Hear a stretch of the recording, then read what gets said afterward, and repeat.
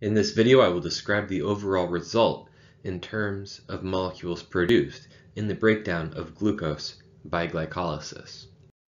Glycolysis is a catabolic pathway that converts one 6-carbon glucose molecule into two 3-carbon pyruvate molecules and will generate 2 molecules of ATP and 2 molecules of NADH.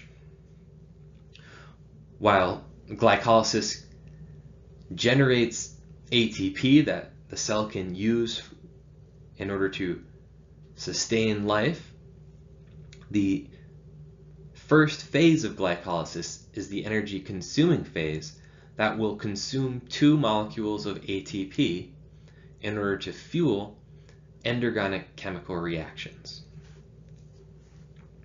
Following the energy consuming phase, coupling of phosphorylation with oxidation will transfer high energy electrons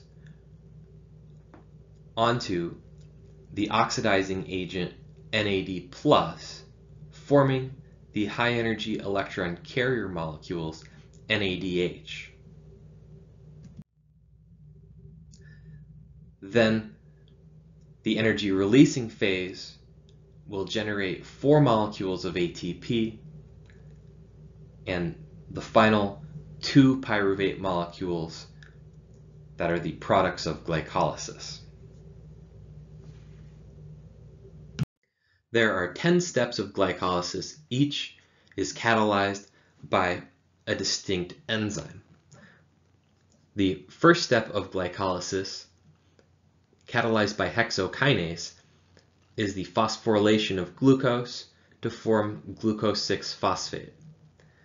The phosphate group that's transferred onto glucose comes from ATP, and so one ATP is used by hexokinase to produce glucose 6-phosphate, and an ADP is another product of this chemical reaction. The second step of glycolysis is an isomerization reaction that converts glucose 6-phosphate to fructose 6-phosphate, catalyzed by phosphoglucose isomerase. The third step is another phosphorylation reaction that converts fructose 6-phosphate to fructose 1,6-bisphosphate. This is catalyzed by phosphofructokinase and consumes another ATP molecule. The fourth step of glycolysis converts fructose 1,6-bisphosphate, which is a 6-carbon molecule, into dihydroxyacetone phosphate and glyceraldehyde 3-phosphate, which are both 3-carbon molecules. Fructose bisphosphate aldolase is the enzyme that catalyzes this reaction. Then in the fifth step of glycolysis, triose phosphate isomerase converts dihydroxyacetone phosphate to glyceraldehyde 3-phosphate. The sixth step of glycolysis is the end of the energy consuming phase and the beginning of when we'll start to produce high energy molecules that are harvesting the energy from the breakdown of glucose. Glyceraldehyde 3-phosphate is oxidized by glyceraldehyde 3-phosphate dehydrogenase to produce 1,3-bisphosphoglycerate.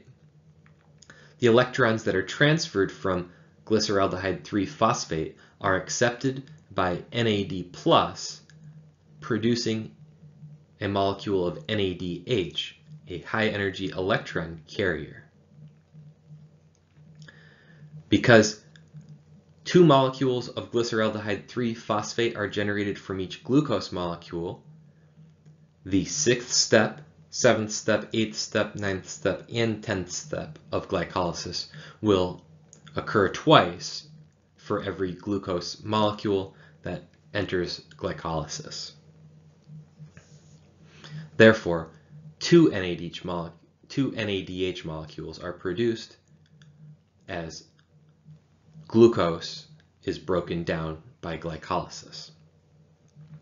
The seventh step of glycolysis, catalyzed by phosphoglycerate kinase, transfers a phosphate group from 1,3-bisphosphoglycerate onto ADP to form our first ATP molecule.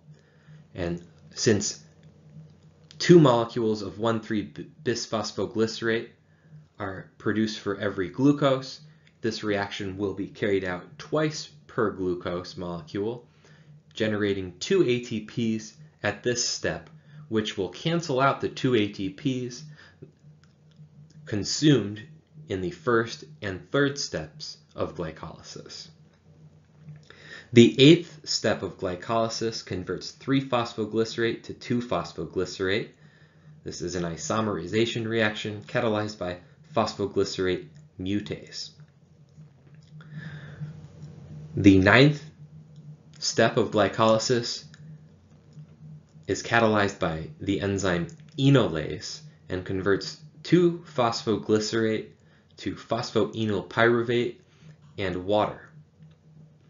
The final step of glycolysis is catalyzed by pyruvate kinase and transfers a phosphate group from phosphoenolpyruvate onto ADP, forming ATP and the final product pyruvate.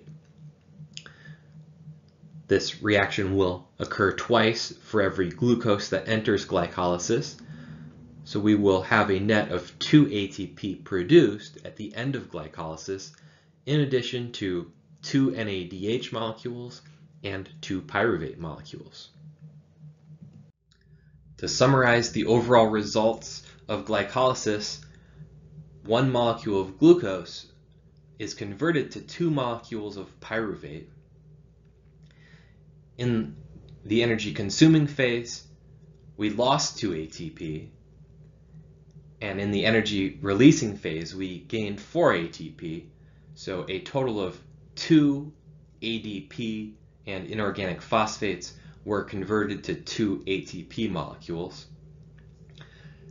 We also generated 2 molecules of NADH during the coupling of phosphorylation with oxidation step that is catalyzed by glyceraldehyde 3-phosphate dehydrogenase.